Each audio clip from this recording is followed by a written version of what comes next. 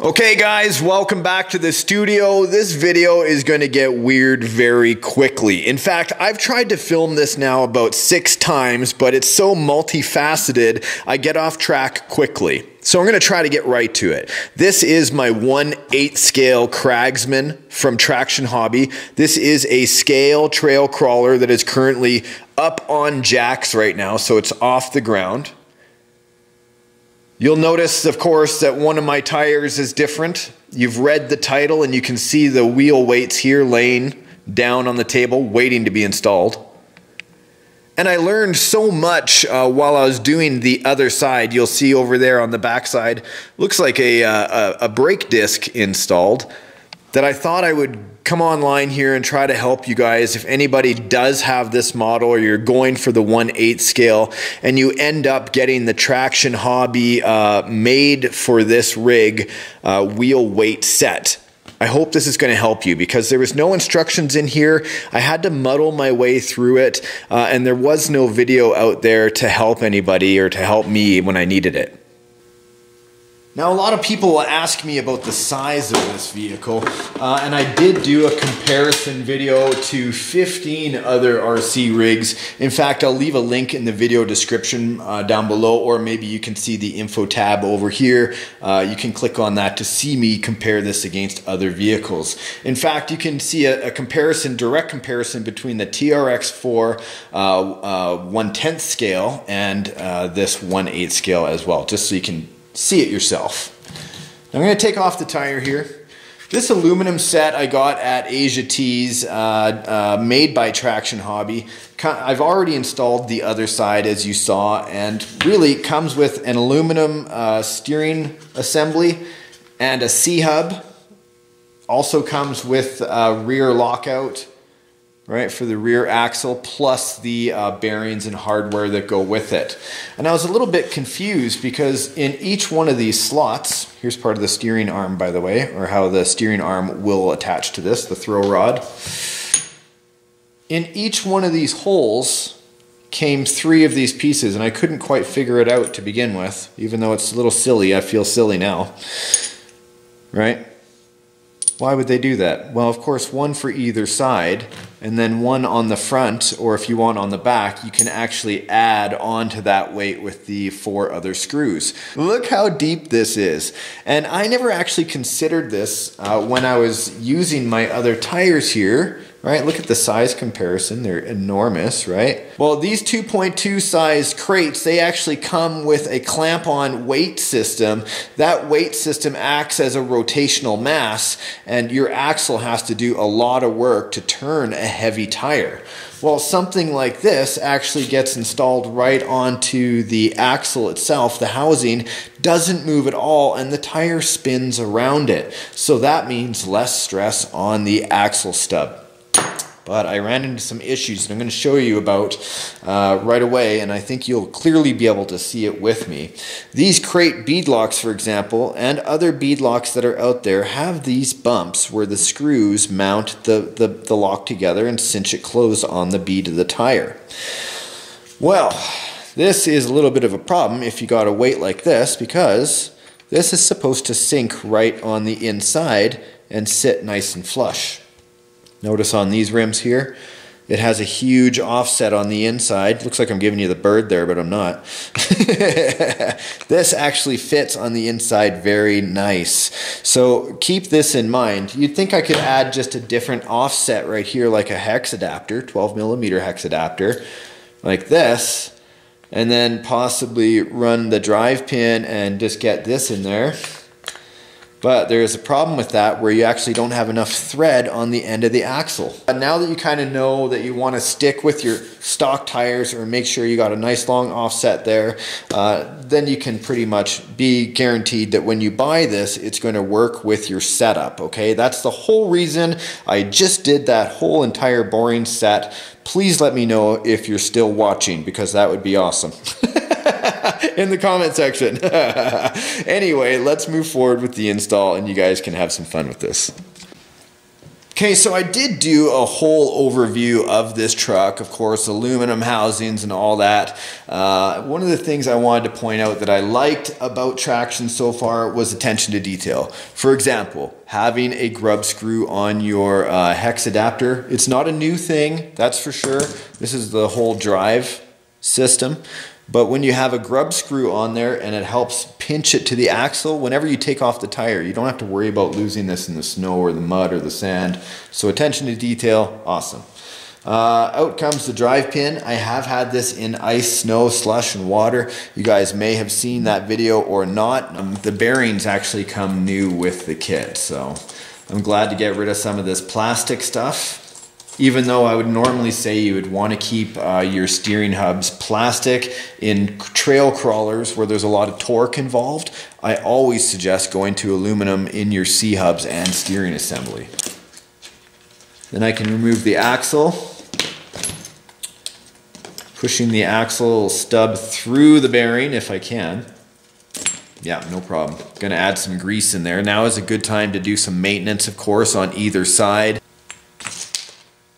So this side of the axle has a panhard bar. A panhard basically is an axle stabilizer.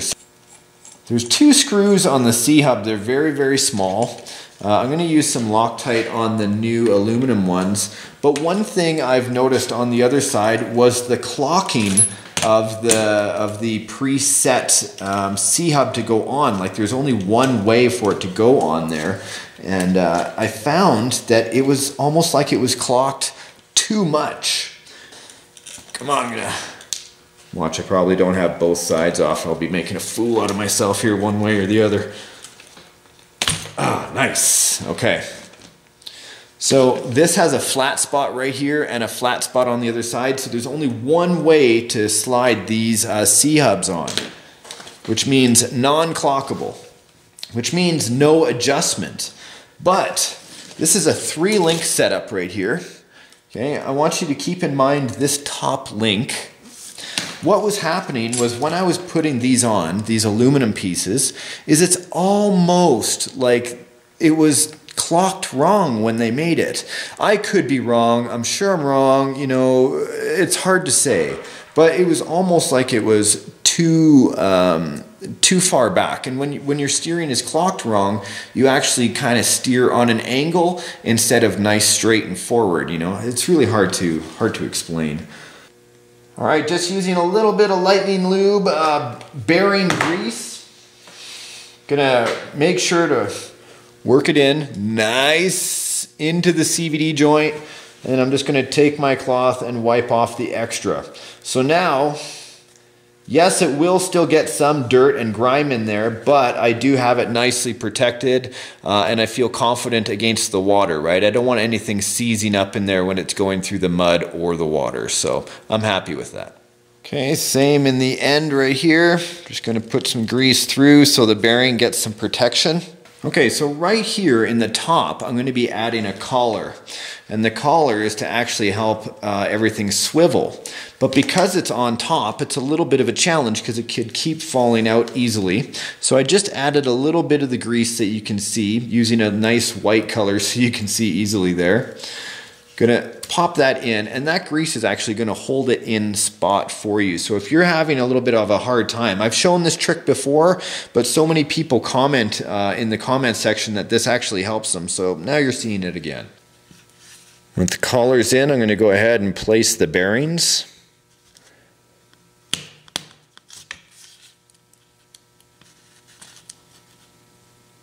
Now I am going to use some Loctite because this is aluminum on aluminum. Bar none, you can always guarantee that you're going to have some sort of issue with your screws falling out on a mechanical piece that moves back and forth, and it's aluminum all the time. Okay, just using a small amount of blue Loctite. Starting to thread it down. Notice I'm doing it by hand, and this is so I can feel the precise amount of pressure I'm putting on. Just like that, and then maybe just tighten it up a little bit because I don't want to wreck those threads. They feel pretty strong though, which is great.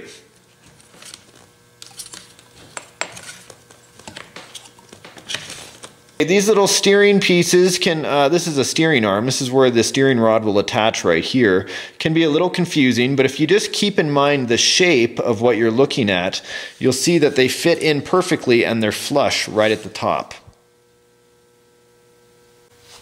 So I put the drive pin in, and this is a little bit of a crucial spot because you don't want to put the wheel weight on too soon. Number one, figure out which hex adapter you're using. This is the stock one, so I'm going to go ahead, tighten this up. That way I know it's never going to fall off. Then introduce the wheel weight. There is only one way it can go on. See? If you turn it, it fits in place perfectly. Again, 4 tiny screws. This will actually attach it to the whole steering assembly and it doesn't spin. There, everything's screwed in perfectly. And now I've got a weighted front axle, both sides. Okay, here is something that confuses me. This is the new steering rod that they give you that goes on the front. But notice this. Here is the original steering rod. This one has a more of a bend to it, which is cool, but is substantially larger. I don't understand. Here it's longer. You guys can't see it, but it is. If I put the rod ends on there, depending on the rod end themselves, here's the ones that come with it, that would be longer. So that would mean my tires are sticking out kind of funny like that. Now, like I said, I did have to clock the axle forward by adjusting that top 3-link there. And by doing that, everything, the steering kind of lines up again properly instead of kind of being like on an angle, which looks funny. So this is why it's important. Please, RC companies, anybody that owns an RC company that's listening, just throw in a small sketch or drawing of what stuff is supposed to look like, because yeah, hobbyists can figure it out, but you know, sometimes to use your product the most effectively, it would be great to have some instructions on something like this. Notice if I hadn't done the hex adapter before I put the weight on here, I couldn't have done up the grub screw, so that's why I did that. Now if you wanted extra weight on here, you could go ahead and add on the extra ring. See? Pretty cool feature, hey? And then that way you'd have a lot of weight. But I'm telling you, these brass pieces, they weigh quite a bit as it is. Now, the rear of the vehicle is much more simple. It's just this lockout. So what we have to do is release this, remove the old lockout, put this lockout up there, and then mount the wheel weight around this. I'll show you.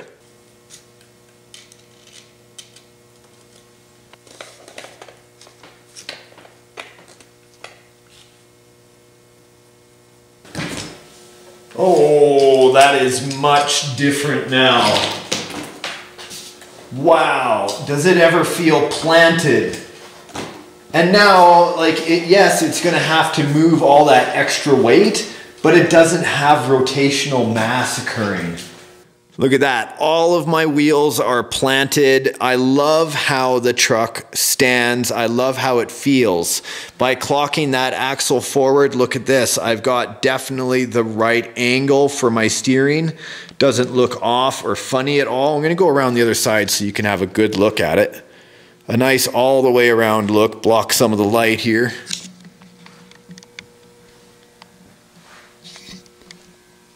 Yeah, excellent. Loving the look of this whole rig. So there you are, guys. Thank you so much for joining me today. Hopefully you've enjoyed the show. Let me know if you're still here. Did you make it to the end of the video? I know it was a long one, but if you guys have been having a good time with it, that's all that matters. Boom, that's what she said, and we'll see you in the next episode of RC Adventures. Now get outside and have some fun with RC, or if you can't, at least do your maintenance. Man, get it done.